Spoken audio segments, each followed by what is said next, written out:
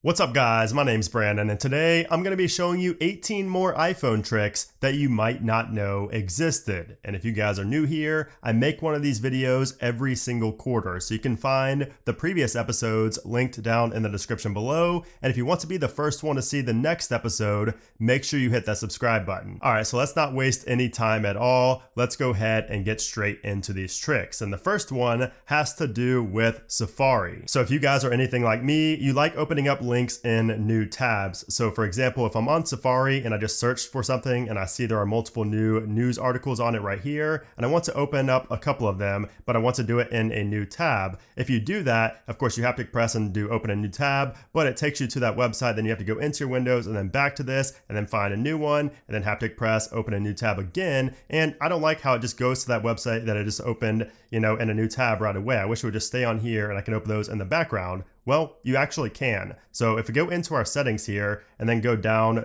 to Safari and then down to open links, change this to in background. And now when you do that, if we go and haptic press right here, open in background, and you can see it stays on this page and that tab just opens up in the background while we remain on the page we were just on. So this is something that is extremely useful for me inside of Safari, and I figured you guys would find use in that as well. And to expand on this feature, there's actually a quicker gesture in iOS to open up a link in a new tab. So instead of having to haptic press and then pressing on open in background or open a new tab, you can actually just simply tap with 2 fingers on that link to open it in a new tab. It's really that simple. I don't know how I didn't know this for the longest time. So if you just 2 fingers press on this link right there, it doesn't do anything, but you can see that it actually opens it up in a new tab right here. You don't even have to zoom in. Sometimes you will have to zoom in, but most of the time you don't. So you can see there's a link right here. I could just simply tap with 2 fingers at the same time and it opens it up in a new tab. So it didn't do it right there. So there we go. And you can see it opens it up in a new tab right there, just with a simple 2-finger gesture tap. And if we go into that tab that we just opened and we go back, you can see that Safari automatically closes out of that tab because it takes us back to where we just were. So it works anywhere, like on, Safari, for example. If I just open this in the background and then I go to the tab that I just opened right here, then I go back, you can see that Safari automatically closes that tab. That way we don't have, the same site pulled up in 2 different tabs. Did you know that you can use Siri to turn off your alarm or snooze your alarm in the morning? Yes, this is actually something I just recently did. I was just feeling lazy. I didn't feel like opening my eyes or getting up to turn my, alarm off. And I didn't realize until I said it that you could actually ask Siri to turn your alarm off for you. All you have to do is say, "Hey Siri, turn off alarm," or "Hey Siri, snooze," and it will do it hands-free. Now, if you sleep like me with your phone facing downwards, then you will need to turn on a feature in here inside of settings. If we go into our accessibility right here and then down to Siri, you will see that always listen for "Hey Siri." You guys want to make sure that that is turned on, and you can see it says listen for "Hey Siri" when your iPhone is facing down or covered. So that's something to keep in mind that you want to have enabled. But I did just recently realize that you can ask Siri to turn off your alarm for you without having to touch it. And also, to add on to this trick, you can also ask Siri to calculate a tip for you. So I would always do this in the calculator app or with a shortcut, but you can actually ask Siri to do it for you. So watch this. How much is a 20% tip on a $68 bill? And you can see Siri shows you exactly the tip amount and the total with the tip on top, and it shows the percentage right there. So that is a much easier way to do it than having to go through a shortcut or to type it in a calculator or anything like that. So 2 simple little tricks there that you can use with Siri. And speaking of Siri, did you know that there were 2 new Siri voices added in a recent update? And you can actually change those and they sound much more human-like and less robotic than they have in the past. So if you go into your settings and Siri and search, and then to Siri voice, voices 2 and 3 are new and they sound a lot more modern and just, more human-like. So here's voice 2. Hi, I'm Siri. Choose the voice you'd like me to use. And here's voice 3. Hi, I'm Siri. Choose the voice you'd like me to use. So your phone will have to download these, but I would recommend turning those on if you like the sound of those. I personally like these much better than the default, voice 1 and 4 that we've had in the past. You could also change the variety up here as well if you want a different accent on your Siri speaker. The next trick is going to be a way to check your battery's cycles. So if you're familiar, a battery cycle is basically how many times your battery has been charged, like from 0 to 100, and it basically is a good indication as to when you need to change your battery. So this is something that when you're buying a used phone, you will want to know how many cycles have been put on that battery, and for your own battery as well, you might want to know how many cycles have been put on your battery to know when you should get a new battery installed, especially for older devices. But this is actually done via a shortcut, so I will have the link to the shortcut called View Battery Cycle down in the description below. But to do this, you just need to go into your settings, and then let's go back here and down to privacy, and then all the way down to analytics and improvements, and then analytics data. And we want to go down until we see log aggregated. So you want to go down to the L's and find the last log aggregated. So you can see the date is right there as well. You want to go to the last one because that's going to be the most accurate, the most up to date. And you want to tap on that right here. And then you want to tap on the search up or the share button in the top right. Then you want to go down to view battery cycle. And when you tap on that, you could see it shows up in a pop-up exactly how many battery cycles, the count of the battery cycles on your phone. So this iPhone 12 only has 28 cycles on its battery. So it probably will not need a battery change anytime soon. But this is awesome because this comes straight from your iPhone. It doesn't rely on a third-party source, so it's going to be just as accurate as if you took it to an Apple store. So this is a really cool shortcut to have on your phone and to check, especially if you have an older device. Another cool little trick is the ability to search for record labels inside of music. So you can see here the record label 88 Rising. You can actually search for select music labels, and you could find similar music to artists you like. So for example, if I listened to this album and I was like, wow, I really like this sound, I want to see, other songs by maybe the artists that are related to that sound or have a similar sound to that, you can see at the bottom of some albums, there's this little label right there that says record label, and it shows, you could tap on that to see their profile right here, which shows all of the top releases and the latest releases about this specific record label. You can even read about them down here. So this doesn't work for every single record label, but I have found that it works for quite a few, and it's a great way to discover new music that's similar to the artists that you're already listening to and that you already like. And speaking of music, did you know that there is a way to make your music louder on both your speaker and via your AirPods? So for example, if we go into our music section right here in settings and then go down to EQ, the late night EQ, if you turn that on, that will make the sound on your speakers louder. So I noticed that it increases the max volume on your iPhone. So be careful, just don't blow your speakers, but that is a way, that specific EQ is a way to make your music louder. Now, if you want your music louder for your AirPods or your AirPods Max or any headphones for that matter, if we go into our accessibility settings, so let's go up here to accessibility, and then let's go to this right here, audio/visual, and then to headphone accommodations, turn that on, and then you want to go to vocal range right here and turn that to moderate or strong. Even on slight, you will hear a difference, but moderate or strong will really improve the quality or increase the volume rather of the music going into your headphones. So that is a way to make music louder, just sounds overall louder on both the speaker, the external speakers of your iPhone, and also when you have headphones in. And you can see you can also change this to just media or phone and media. So like phone is going to be, obviously like phone calls and things like that. If you don't want that to be louder, you can turn that off and just keep it on media, or, change it to whatever you want. And going back into the music application, there's one last thing I wanted to show you in here that I've realized not a lot of people really know about or just don't use a lot. So if you're in an album or a playlist, there's a quick and easy way to add a song to the queue. So for example, a lot of people just go to this and then play next like that, where they tap these three dots and then go to play next to add it to the queue. But there's a much easier way, and that involves swipe gestures. So if I swipe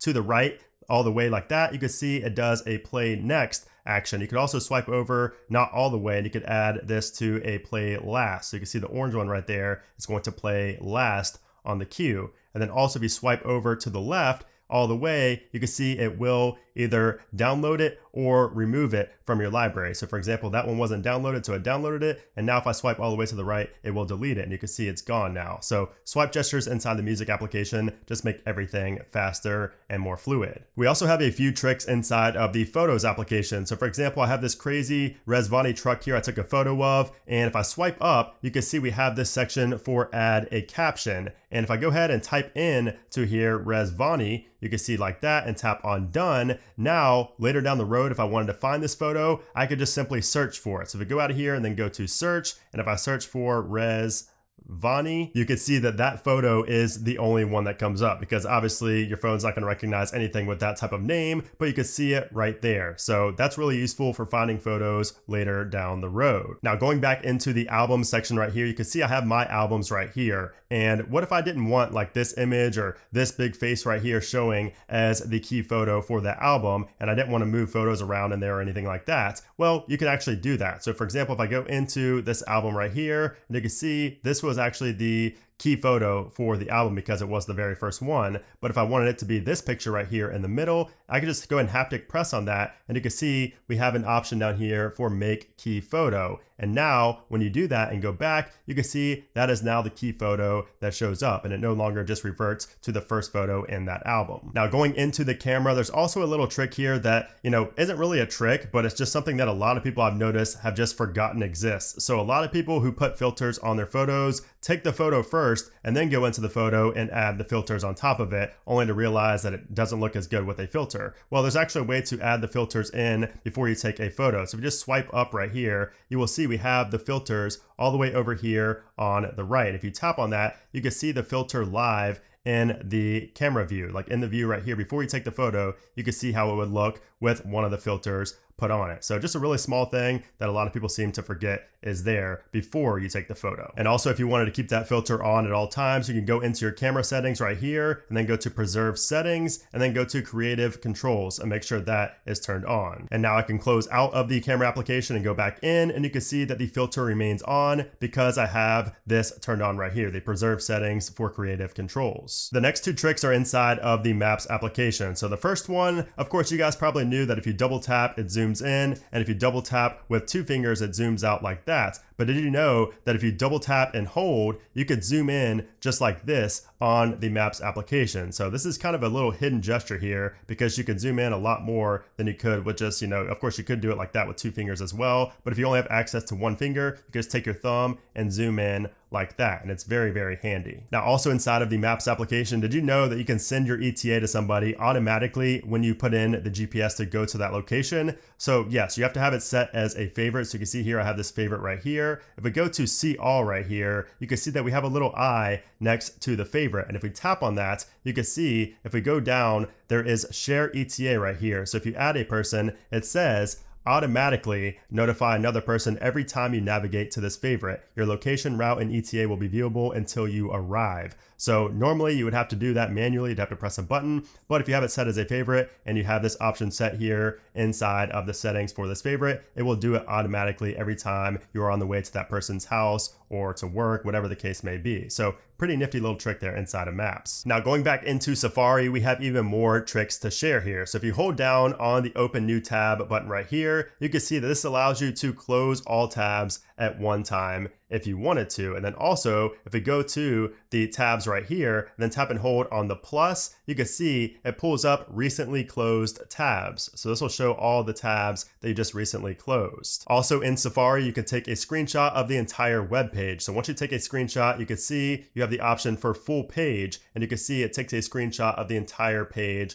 right there. Now, if you don't want to send the whole page, you just want to send some of it, you could tap on the crop button right there, and you can crop this to save just a certain section of that web page, but maybe just something bigger than if you just took a regular screenshot. And then tap on done, and then of course you can save it. You can mark it up if you want to, and it will save as a PDF file. Now another little trick with text that I use a lot in emails and in notes especially, but you can do this anywhere where you use text. There are actually some gestures where you can copy, paste, and undo and redo very easily. So for example, if I wanted to copy this right here, I could take my three fingers and pinch inward, and you can see up top it shows copy. If I pinch outward with those three fingers, it says paste. So also, if we go ahead and let's just delete some of this and do three finger tap, so just a double tap with three fingers, you can see it says undo. If I three finger tap again, it brings up this, and I can press on this little arrow right here to redo what I just undid. And also another way to undo and redo is by shaking your device just like that. And it says undo typing. You can tap on undo. And if you shake it again,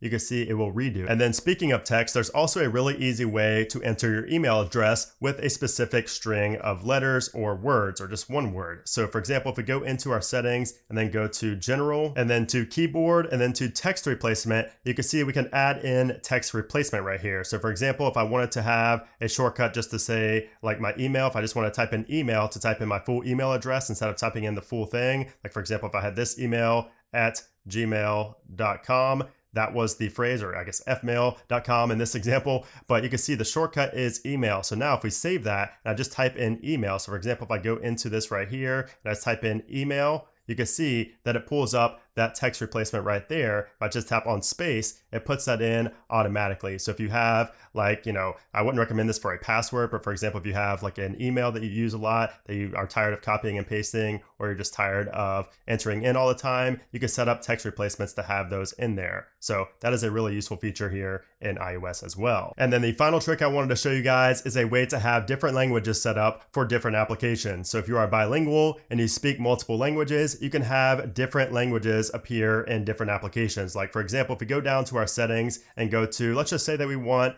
I don't know, let's just say we want Facebook to be in Spanish, but everything else to be in English, we can do that. So you can see in Facebook settings, it shows preferred language. And if you tap on that, you could change it to whatever language you have added in here. So like, for example, if I set it to Espanol, that means that when I went into Facebook and only Facebook, the language would change. So this is very useful if you are bilingual and you speak multiple languages. But anyways, guys, there you have it. Those are 18 more iPhone tricks that you did not know existed. If you guys enjoyed this video, I would appreciate if you gave it a thumbs up. And of course, make sure you subscribe so you don't miss the next episode. It's going to be a good one because it's probably going to be when iOS 15 is out to the public. So there are going to be a lot of hidden features to show you guys in that video. So make sure you hit that button down below. It is free, and subscribe to the channel. Make sure you click that bell as well so you get notified when a new video goes live. But anyways, guys, thanks again for watching, and I'll see you soon.